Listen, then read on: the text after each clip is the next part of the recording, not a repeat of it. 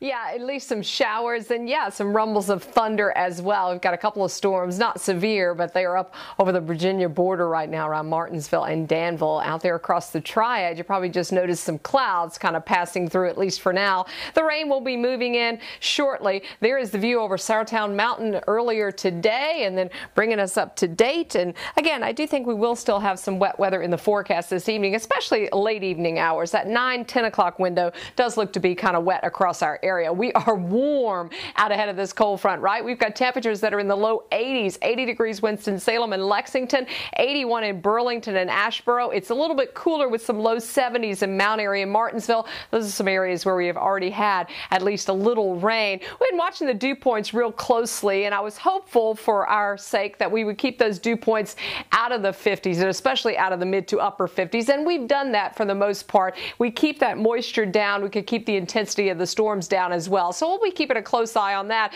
Notice in that northeastern area, though, that's where we have those higher dew points, and that's also where we're anticipating that we might have an isolated severe thunderstorm pop up, and damaging winds and hail would be the biggest. Now, impact day for most folks means there's going to be a little bit of wet weather around, like I was talking about. The scattered showers that will likely come in with this front this evening and probably start to taper off some overnight toward tomorrow morning. There is that small risk for a strong to severe thunderstorm to develop, and it's in this area right here, that marginal risk zone, and you're seeing some of the storms there, especially up over the Virginia border, that are starting to at least grow a little bit. There's been some flashes of lightning with it from time to time. We're not getting a whole lot of rain over the southern Triad just yet or the foothills, but that will come later. We'll take you a little farther to the north where we do have that one thunderstorm there that appears to be intensifying just a little bit there east of the Witt community, northeast of Danville, and over towards South Boston. We work our way back to the west, and this one has been weakening as it's moved from Stewart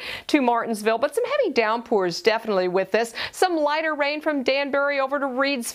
And aside from that, really not much rain on the radar in our area. We still have a similar forecast to yesterday with that damaging wind on the low end at 5%, but still possible. Also that chance for at least some hail in that marginal risk area. And right now it doesn't look like tornadoes would be a risk for us from any storms that do develop. I do think there'll be some heavy downpours later on tonight. You might get a rumble or two of thunder. And yes, there's the possibility for an isolated severe storm. So if you look at the 12-hour forecast, it's going to show you the clouds in white and then the forecast rain in blue and yellow. So about 7 o'clock tonight, you're getting some showers around, and then notice by about 9-10 o'clock, we do start to get some of those heavier downpours kind of pushing through the area, and then we'll watch for that rain to kind of taper off and thin out by tomorrow morning. I'll keep in a small rain chance in the morning, but then we're looking at some sunshine in the forecast for your Thursday. It'll be a breezy day with northwest winds. Some drier air is going to be moving in here, so less humid air in the forecast. Temperatures get knocked down a bit with highs only in the upper 60s,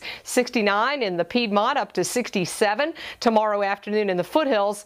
And the mountain forecast has a small rain chance in the morning, and then those temperatures climbing into the upper 50s by late day. We've got another very comfortable day for you on Friday. Check that out, 69 and sunny with a little breeze. Our next storm system may actually move a little farther to the south, and if we can keep it down over the Gulf Coast, our rain chances will keep going down, but we'll keep a close eye on that for the weekend.